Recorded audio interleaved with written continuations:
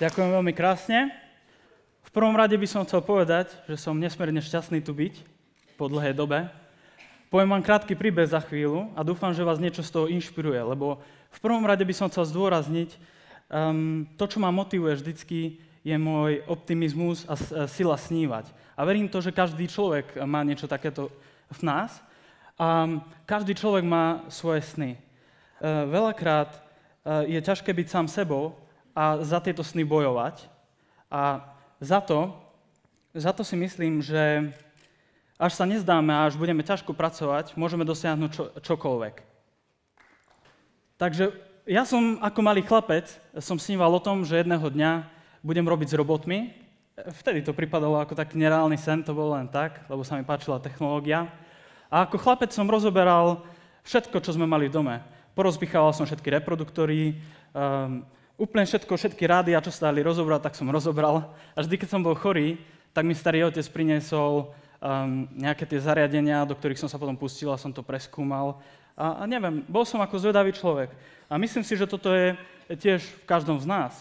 A keď budeme počúvať túto zvedavosť a budeme počúvať sami seba, že čím sme ozaj motivovaní, tak toho dokážeme spraviť naozaj veľa. Ako čas išiel, tak mal som 19 rokov už a som sa rozhodol teda, že sa chcem posunúť niekde. Odcestoval som do Anglicka. Nevedel som ani poriadne rozprávať anglický jazyk, po anglicky. Zobral som si so sebou len jedno bongo.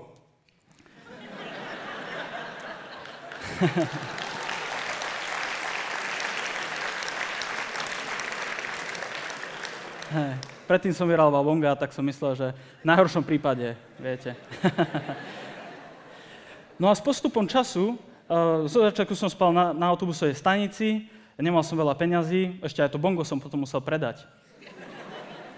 Ale keď som mal 20 rokov, ako v Anglicku, tak som stretol jedného profesora, ktorý mi poradil, že by som mali študovať. Dovtedy som vôbec nechcel, ani som nemal ten najmenší záujem. Ale potom som si povedal, dobre, tak skúsim aspoň ten prvý rok. Snáď by to nejako vyšlo. Aspoň prvý rok, keď prejdem, tak to bude skvelé. Našiel som si teda aj prácu, robil som cez noc na plný úväzok, cez deň som študoval a každý rok som prešiel, dostal som ocenenia a takéto veci, to je jedno. Ale potom...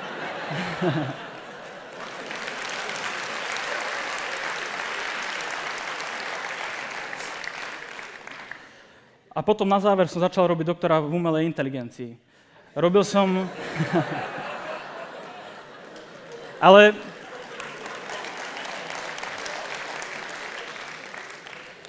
hovorím to len preto, lebo strašne som s tým spokojný, ale hlavne s tým, že vás môže motivovať, že každý človek toho môže dosiahnuť veľa, keď si veríme a keď bojujeme za tie naše sny. Takže v minulosti sme snívali napríklad o ceste na mesiac, o veciach, ktoré sa javili neskutočné, že to jednoducho nepôjde. A sami už teraz vieme, že sme išli na mesiac, poslali sme 2 rovery na Mars, Trebárs a podobne. Čiže tie sny, ktoré máme v súčasnosti, sa môžu javiť, že sú neuskutočniteľné, ale ľudská húževnatosť je skvelá a myslím si, že teda s toľkými inteligentnými ľuďmi, čo máme na tejto zemi, tak niečo dokážeme spraviť. Na tejto slajde vidíte rôznych robotov a toto vlastne ukazuje, že aké sú tie naše predstavy o technologickej budúcnosti, ktoré sa ozrkali hollywoodských filmov trebárs.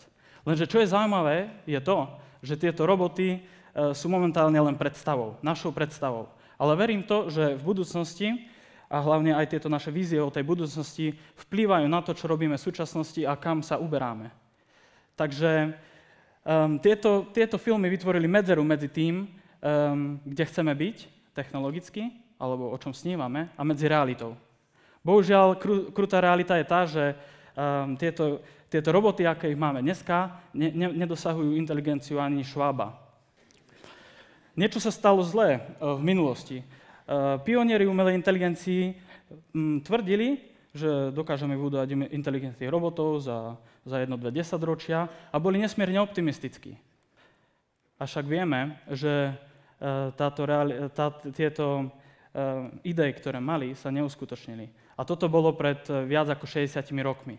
Čiže niečo sa stalo zlé. Ani nemôžeme povedať, že zlé, ale ten postup, ktorý sme si zvolili na začiatku, nebol ten správny. Nikam to neviedlo. Vytvorili sme robotov, ktorí dokázali robiť tie veci, na ktoré boli naprogramované. Trebárs, jeden z príkladov je aj IBM počítač Deep Blue, ktorý porazil šachového majstra.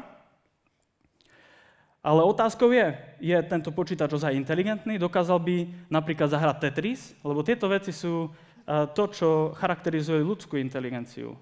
Že sme adaptívni a dokážeme aplikovať tieto naše skúsenosti v nových oblastiach. Tento starý spôsob umelej inteligencii nebol až taký zlý, lebo nám dal roboty, ktoré nám uľahčujú ťažkú prácu v továrniach, stereotypnú prácu a špinavú prácu, ktorú by sme nechceli robiť. Čiže určite to bolo na niečo dobré. Ale čo sa týka sna, ktorý máme o vytváraní umelej inteligencie a robotov, ktorí dosiahnu ľudskú úroveň alebo ju tiež prevýšia, a môžeme sa spýtať sami seba, že či v to veríme, že či by dokázali niečo takéto spraviť. A potom druhá otázka je, bolo by niečo také dobré a bol by to až taký úspech, keby prevýšili ľudskú inteligenciu?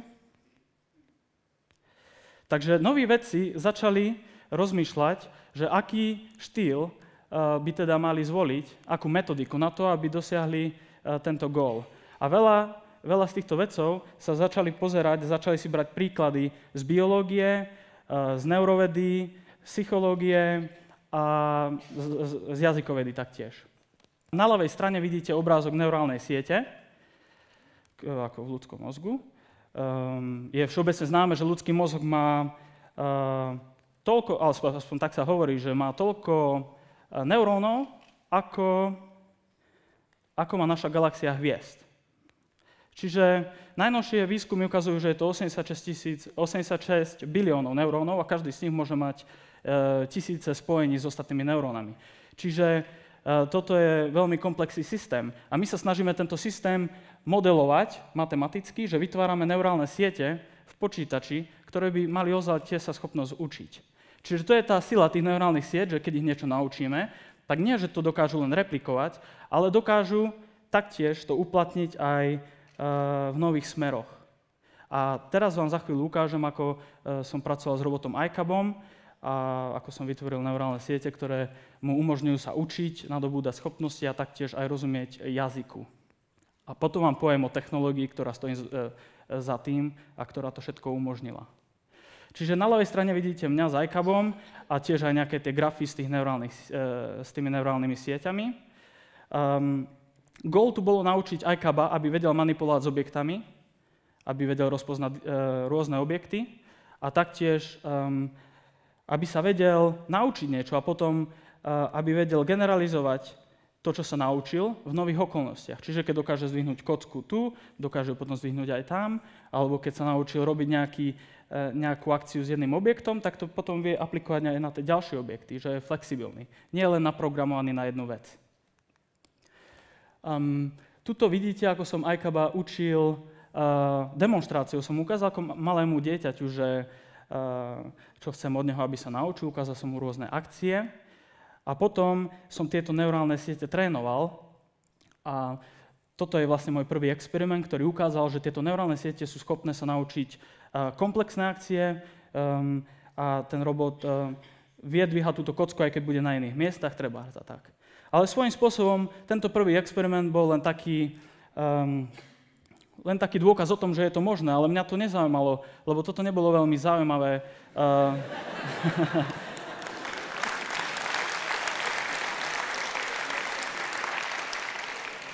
Čo bolo zaujímavé, som si uvedomil, že tieto neurálne siete sú veľmi limitované. Chcel by som zvýšiť počet neurónov na to, aby som ich mohol trénovať viacej schopností. Lebo nemôžem trénovať neurálnu sieť s 3 neurónami, aby dosiahli obrovské schopnosti. Takže začal som trénovať iCaba, viacej komplexnejšie veci, aby vedel chápať motorické a jazykové pokyny, aby vedel robiť motorické zručnosti a aby chápal to, čo mu hovorím. Tak. Touch the ball.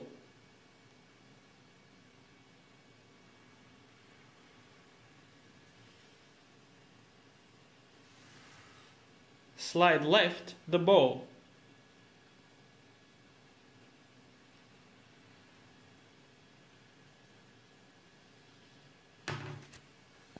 Slide right the ball.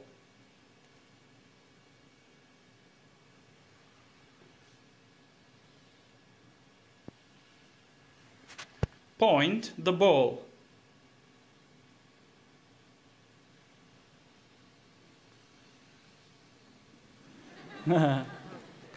Pull the ball.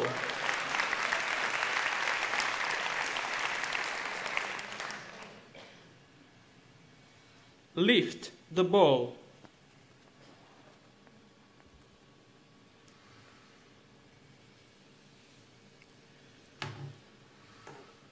Tak sa mu to podarilo. Ale prečo sa mu to podarilo, bolo to, lebo som použil inú technológiu procesovania informácie, ktorá vznikla z grafických kariet. Lebo grafické karty musia procesovať milióny pixelov každú 1 sekundu a tým pádom sú optimalizované na to, aby dokázali procesovať informácie paralelne. Kdežto počítač, CPUčko, ktoré máte vo vašom telefóne alebo v počítači, robí jednu vec za druhou. A rozdiel je ukázaný v tomto videu, aby to každý pochopil, že čo myslím. All right, I introduced to you Leonardo, and he's going to paint a picture for you guys in the way that a CPU might do it, as a series of discrete actions performed sequentially, one after the other. In 3, 2, 1.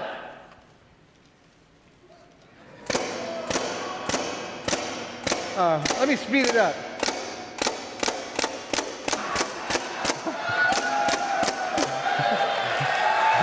Ladies and gentlemen, Leonardo 2.0. 2,100 gallons, of air goes through these accumulators, out these valves, into all 1,100 of these tubes, which are all exactly the same length, into these tubes in which the bottom of is a paintball. Each of those paintballs will fly across 7 feet of space and in 80 milliseconds reach its target. GPU painting demonstration. Yep. In 10, 9, 8, 7, 6, 5, 4, 3, 2, 1.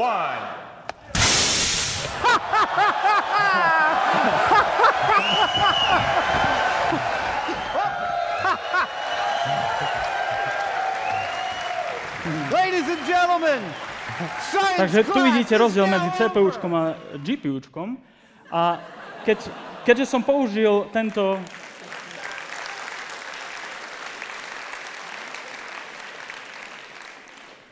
Keďže som použil tento paralelný procesor na vypočítanie a trénovanie neurálnych sietí, tak som dosiahol zrýchlenie 50-násobné. Tieto trénovanie neurálnych sietí trvá dlhú dobu normálne.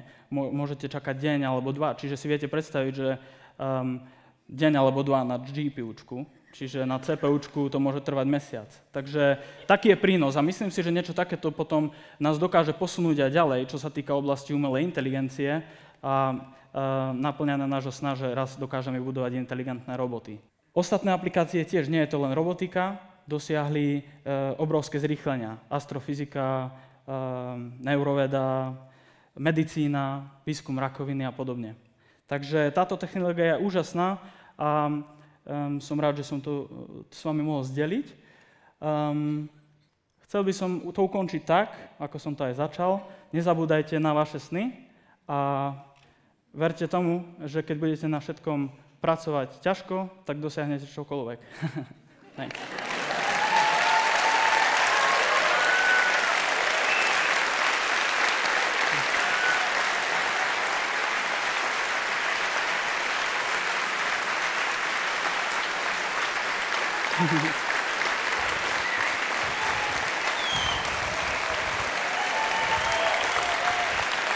Ďakujem.